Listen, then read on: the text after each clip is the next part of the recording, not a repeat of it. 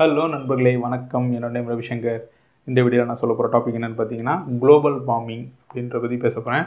Already நிறைய videos இருக்குது, but ஆனால் என்னால் முடிஞ்சது புரிய வைக்கிறதுக்காக இந்த வீடியோ எடுத்துகிட்ருக்கேன். அதுக்கு முன்னாடி என் சேனல் சப்ஸ்கிரைப் பண்ணாமல் இருந்தால் கண்டிப்பாக சப்ஸ்கிரைப் பண்ணுங்கள், லைக் பண்ணி ஷேர் பண்ணுங்கள், கமெண்ட் பாக்ஸில் கமெண்ட்ஸ் பண்ணுங்கள். ஓகே, சரிங்களா? ஓகே, டாப்பிக்கில் வந்துடலாம். குளோபல் வார்மிங் அப்படின்னு என்ன? இதுக்கு முன்னாடி என்னோடய வீடியோ ஒன்று போட்டிருப்பேன், க்ரீன் ஹவுஸ் எஃபெக்ட் அப்படின்னு. க்ரீன் ஹவுஸ் அப்படின்னா என்ன அப்படின்னு, அது ரிலேட்டடாக தான் இது. ஓகே, குளோபல்னால் நம்மளோட எர்த், நம்மளோட பூமி.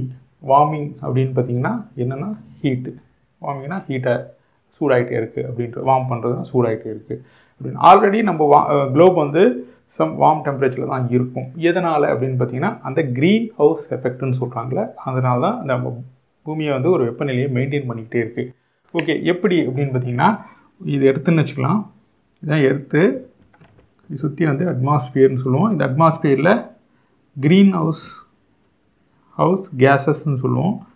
சரிங்களா? இது சன்னு, இது மூன். ஓகே, நான் சும்மா ஒரு எக்ஸாம்பிளுக்காக சொல்கிறேன். நமக்கு சன்லேருந்து கிடைக்கக்கூடியது வந்து ஹீட்டு சோலார் ரேடியேஷன் சொல்லுவோம். இந்த ஹீட் ரேடியேஷன் வரும். சரிங்களா? ஓகே, நம்ம இப்போது இந்த குளோபல் வார்மிங் பற்றி தான் பேசிகிட்டு இருக்கோம். இப்போது நம்ம எர்த்தை வந்து நம்ம இந்த ஹீட் ரேடியேஷன்லேருந்து, அதே மாதிரி மூன் அப்படின்னா நைட் டைம்ஸில் வந்து -°C ஐஸ் ஆகிறது.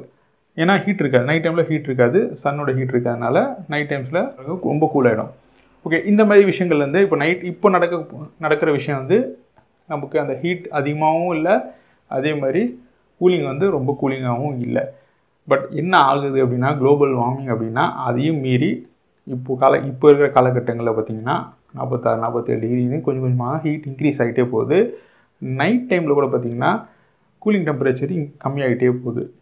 நம்மளோட டெம்பரேச்சர்ஸ் என்னமா இருக்கும் அப்படின்னு பார்த்திங்கன்னா, டே டைம்ஸில் அட்லீஸ்ட் 32 டிகிரி செல்சியஸ் வந்து நம்ம ஒரு அப்ராக்சிமேட் வேல்யூவாக மெயின்டைன் பண்ணுற மாதிரி வச்சுருக்கோம், எப்பவுமே இருக்கும். ஈவினிங் டைம்ஸில் ஒரு 17 டிகிரி செல்சியஸ் வரைக்கும் மெயின்டைன் பண்ண மட்டும் ஆகும் நம்மளோட எர்த்து. எதனால் அப்படின்னு பார்த்தீங்கன்னா, இந்த க்ரீன் ஹவுஸ் கேஸஸ் வந்து நம்ம பூமியை வந்து இந்த டெம்பரேச்சரை மெயின்டைன் பண்ணுறது, நம்ம உயிர் வாழக்கூடிய மெயின்டைன். பட் இந்த குளோபல் வார்மிங்கும் போது இந்த டெம்பரேச்சர் வந்து 45-46 இப்போ போயிட்டே இருக்குது. டெம்பரேச்சர் கூடிக்கிட்டே போயிட்டுருக்கு. அதே மாதிரி இந்த டெம்பரேச்சரும் பார்த்திங்கன்னா கொஞ்சம் இறங்கிக்கிட்டே இருக்குது, கம்மியாகிட்டே போகுது. ஓகே, இதனால் என்ன தான் பிரச்சனை அப்படின்னு பார்த்திங்கன்னா, ஆக்சுவலாக நமக்கு இந்த அட்மாஸ்பியரில் இருக்கிற கேஸஸோட வேலையே என்னென்னா, இந்த ரேடியேஷனை ரிஃப்ளெக்ஷன் பண்ணணும். கொஞ்சம் வந்து இந்த ரேடியேஷனை ரிஃப்ளெக்ஷன் பண்ணும், அந்த ஹீட்டை வெளியே போயிடும். மறுபடியும் சில ஹீட்டை வந்து நமக்கு பூமிக்கு வந்துடும், சில ஹீட்டை வந்து இந்த கேஸஸ் வந்து எடுத்துக்கும், சில ஹீட்டை வந்து அந்த கேஸஸ் வந்து எடுத்துக்கும். ஓகே, இப்போ நைட் ஆகிடுச்சு, என்ன ஆகும் அப்படின்னு பார்த்தீங்கன்னா, ஹீட்டே இல்லை அப்படின்னா நம்மளோட எர்த்தோட டெம்பரேச்சர் வந்து -18 டிகிரி செல்சியஸ் வரைக்கும் போகும். இன்கேஸ் நம்மக்கிட்ட இந்த க்ரீன் ஹவுஸ் கேஸஸ் இல்லை, இந்த ப்ராசஸே நடக்கலை, க்ரீன் ஹவுஸ் எஃபெக்டே நடக்கலை அப்படின்னா நம்ம எர்த்தோட டெம்பரேச்சர் வந்து -18 டிகிரி செல்சியஸ் போயிடும். இப்போ -18 டிகிரி செல்சியஸ்னால் வாட்டரோட ஃப்ரீசிங் பாயிண்ட் 0 டிகிரி செல்சியஸ். அப்போ கடல்லாம் பார்த்திங்கன்னா உங்களுக்கு என்ன இருக்கும், ஐஸாக மாறி இருக்கும். பட் அந்த மாதிரி மாறாமல் நமக்கு மெயின்டைன் ஆகுதுன்னா அது இந்த க்ரீன் ஹவுஸ் கேஸஸ்னால தான்.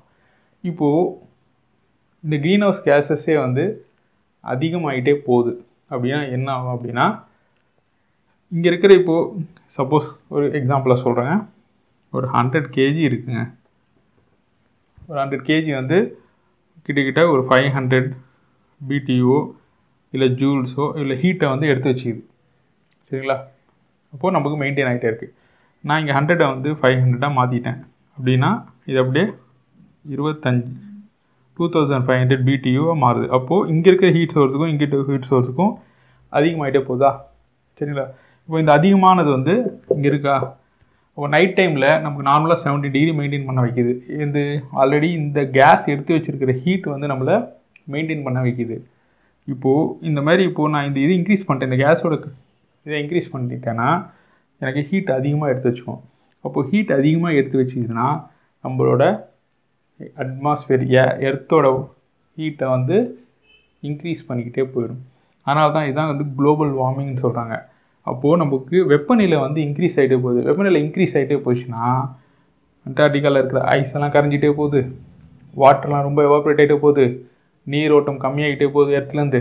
அதே மாதிரி ஐஸ் கரைஞ்சிட்டு போகுது, ஹீட் அதிகமாகி நிறைய பேர் இறந்துடுறாங்க, மரங்கள்லாம் நிறைய வந்து காடுலாம் எரிஞ்சு போகுது பார்த்துருக்கீங்களா, ஃபாரஸ்ட் வந்து எல்லாம் எரிஞ்சு போகிறது, அந்த மாதிரி நடந்துகிட்டே போகுது. எதனால் அப்படின்னு பார்த்தீங்கன்னா இந்த க்ரீன் ஹவுஸ் கேஸஸ் வந்து இன்க்ரீஸ் ஆகிட்டே போகுது. ஓகே, க்ரீன் ஹவுஸ் கேஸ்னால் என்ன அப்படின்னு பார்த்தீங்கன்னா CO2, மீத்தேன், பார்த்தீங்கன்னா fluoro carbons, ozone case, water vapour. Okay, இந்த மாதிரி ஒரு 5 கேஸ். ஓகே, CO2னா உங்களுக்கு தெரிஞ்சது தான், மரங்களை வெட்டாதீங்கன்னு சொல்கிறாங்களே, எதுக்காக?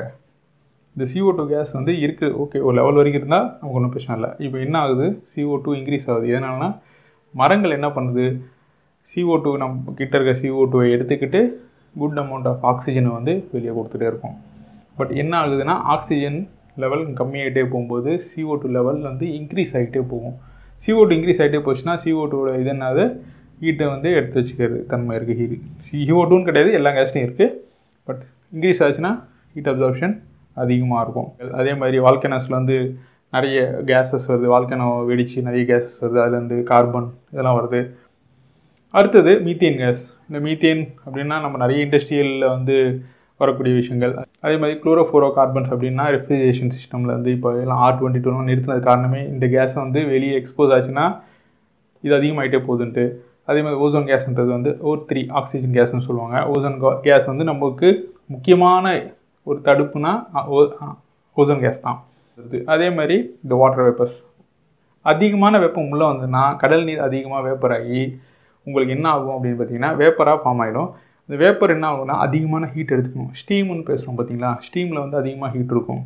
இந்த அப்போது வாட்டர் வேப்பர்ஸ் வந்து அதிகமாக இருந்ததுன்னா ஹீட்டை அதிகமாக எடுத்துக்கும். அந்த மாதிரி அதிகமாக எடுத்துக்கிச்சுன்னா உங்களுக்கு இந்த குளோபல் வார்மிங் அப்படின்ற பிரச்சனை இருக்குது. நம்ம என்ன பண்ணணும் அப்படின்னு பார்த்தீங்கன்னா இந்த சேவ் பிளான்ட்டை வந்து வீட்டுக்கு ஒரு பிளான்ட்டை வாங்குன்றாங்க, சரிங்களா, மரங்களை வெட்டாதீங்கன்றாங்க. அந்த மாதிரி நிறைய மரங்களை வளர்ந்தீங்கன்னா உங்களுக்கு ஆக்சிஜன் லெவல் நல்லா இன்க்ரீஸ் ஆகும், CO2 நிறைய எடுத்துக்கும். அதே மாதிரி மீத்தேன் கேஸஸ், இந்த மாதிரி எமிஷன் இண்டஸ்ட்ரீஸில் வந்து ஒரு புகை. அதே மாதிரி அதனால தான் வந்து எலக்ட்ரிக்கல் வெஹிக்கிள்ஸ்லாம் எதுக்காக வந்துச்சுன்னா இது ஒரு காரணத்தினால தான் வந்து எலக்ட்ரிக்கல் வெஹிக்கிள்ஸ்லாம் வந்திருக்கு. நிறைய எரிபொருட்களை வந்து கம்மி பண்ணுறாங்க.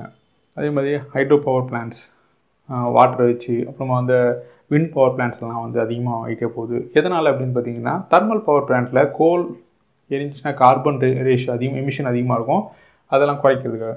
அதே மாதிரி இந்த ஓசோன் கேஸை வந்து நம்ம பாதுகாக்க போகிறோம். அதே மாதிரி வாட்டர் வேப்பர்ஸ், பூமியில் இருக்கிற வாட்டர்லாம் வேப்பர் ஆகிடுச்சுன்னா வெப்பநிலை அதிகமாகிட்டே போகும். அது கரெக்டாக மெயின்டைன் பண்ணோம். அந்த ரேஷியோவை மெயின்டைன் பண்ணோன்னா நம்ம எர்த்து வந்து இப்போ பாதுகாப்பாக இருக்கும்.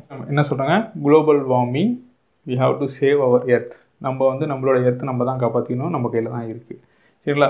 இதுதான் பேசிக்காக குளோபல் வார்மிங்கோட டீட்டெயில்னு சொல்லலாம், இல்லை பேசிக் டீட்டெயில்னு சொல்லலாம். உங்களுக்கு இந்த விஷயத்தில் ஏதாவது டவுட்ஸ் இருந்தால் நீங்கள் கமெண்ட் பாக்ஸில் கமெண்ட்ஸ் பண்ணுங்கள்.